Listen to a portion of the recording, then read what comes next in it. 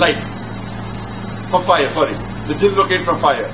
So he was arrogant. He was very obedient initially. He was very pious. He was one of the best among the jinns. That he was kept among the angels. Baby, you can call me a Superman.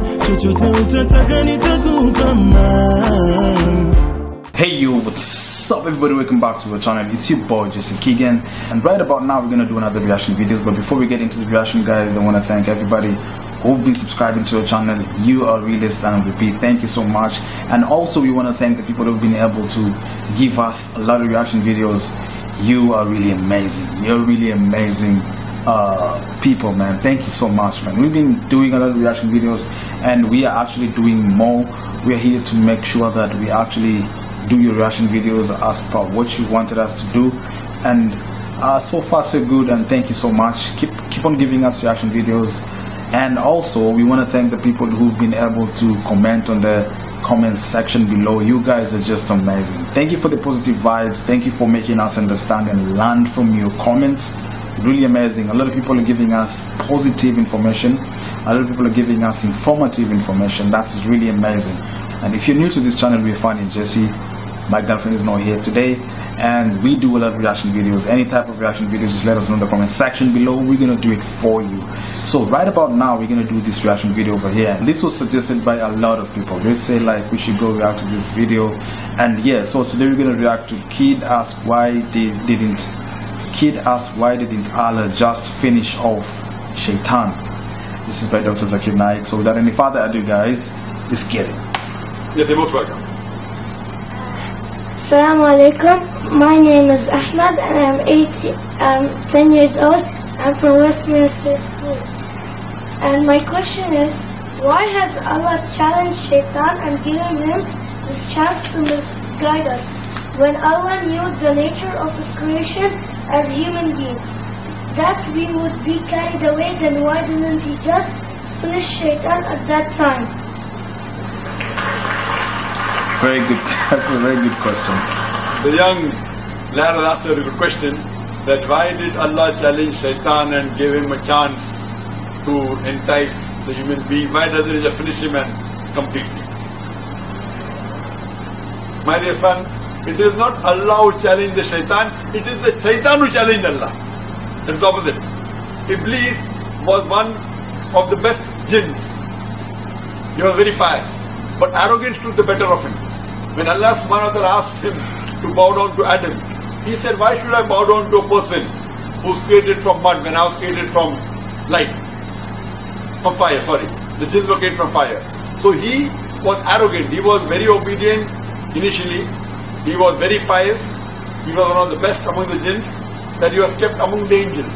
But when Allah asked him to bow down to Adam, he did not bow down because he was arrogant. And then he asked for respite. When Allah wanted to punish him, he said that give me respite. Respite means delay the punishment. And I will take your people away from you.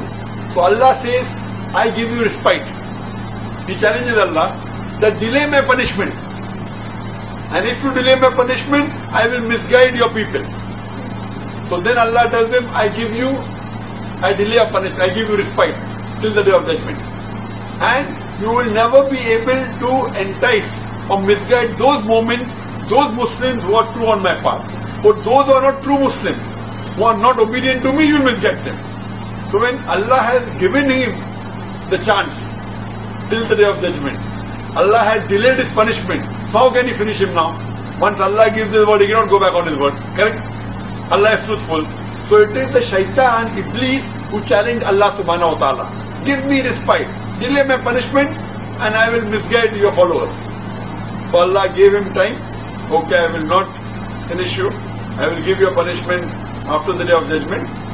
And you will never be able to misguide those believers, those human beings who are my followers.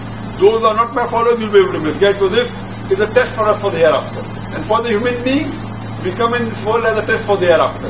Those who believe the Quran and the Sahih Hadith, we will be successful in the test and go to Jannah. Those who don't follow Quran and Sunnah, we will not be successful and we won't go to Jannah. Hope that answers the question. Wow. Okay. Such an amazing question here from the kid. Actually, this question right here, it seems lame, but not everybody asks this question to your pastors, your imam, or maybe even your sheikh or whatever. This question is really, really nice. I mean, such an amazing question from a young kid right there. So Dr. Zakir Naik actually put it in the best way possible. I mean, a lot of people will want to resonate with what he said, but again, a lot of people will want to not resonate with what he said. Like, if you look at it in the real life situation,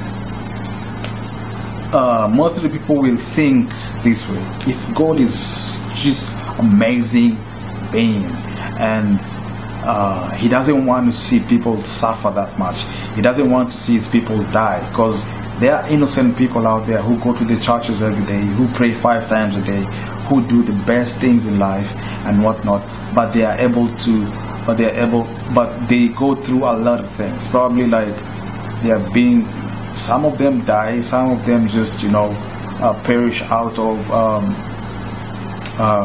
maybe a bad accident or something like that. So if you look at all these things that are happening out there to these innocent people,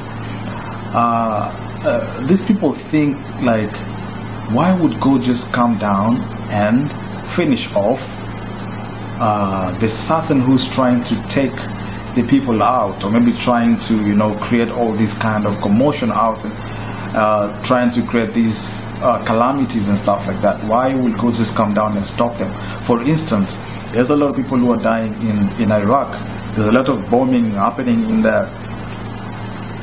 People are these are other people's mind. They think like, if God is that merciful, why don't he just come down and be able to stop the war, and maybe just try to eradicate those people who are trying to bomb those small kids who are in Iraq or maybe Syria.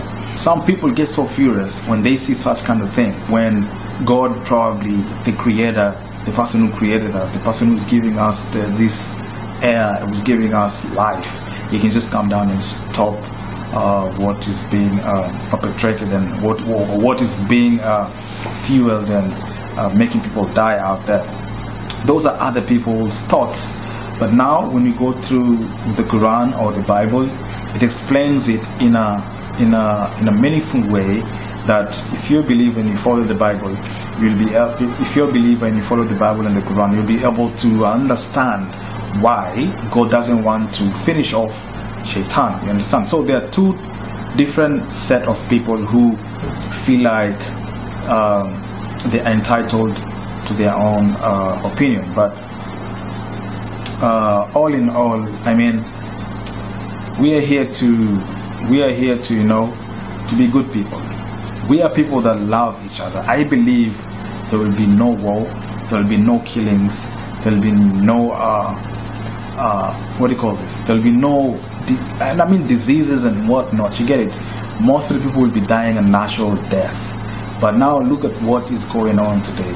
Human beings are the ones who are creating these things, and these things are the ones that are killing us. For example, we create cars. When we drive cars recklessly, they kill us. We create diseases. Most of the human beings are the ones who create all these diseases that we see in the media, like for example HIV, Ebola, and all these other diseases that probably they come through food, like cancer and whatnot. All these things are being created by human beings. We are the ones who are consuming them at our own peril and whatnot. So I believe if we today decide to say, you know what, we don't want to do all these type of things, trust me, everything's going to be okay, and we'll be in a position to live longer and probably even die a natural death. So in a nutshell, the most important thing is just to love each other and treat each other well and be your brother's keeper. According to this video right here, such an amazing video, such an amazing question from this kid. Very, very, very good question. Anyway, and Dr. Zakir Naik explained it in a very informative way using the Quran. Yes, and that's really good. That's really amazing. For other people who have their own opinion as to why that God should, go and finish off Satan, that's their own opinion. I mean, they're entitled to those opinions. but the best way I feel is to, you know what, try and be good people, follow your Quran in the best way possible, follow your Bible in the best way possible, and trust me, everything is going to be a walk in the park. Anyway guys, thank you so much for thanks so much for watching this video. If you feel like I reacted to this video in a better way, just give me a thumbs up, and don't forget to go down in the comment section, tell us exactly, or tell me exactly what you feel about my reaction videos, and tell me about this video right here.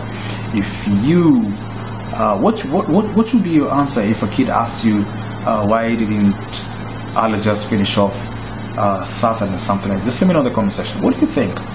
And do you think that anyway, hypothetically, if you're God and you see things are happening down there, people are killing each other, what will you do? Hypothetically, I'm not saying you're God, I'm just saying hypothetically if you're God. Just let me know in the comment section below, and let's discuss, let's talk, and let's find out from you people what are your thoughts. I'll be able to reply to your comments, and thank you so much. And the most important thing, guys, don't forget to subscribe. Anyway guys, thank you so much, I appreciate you guys. Until next time, I'm going to see you in the next video, and peace out.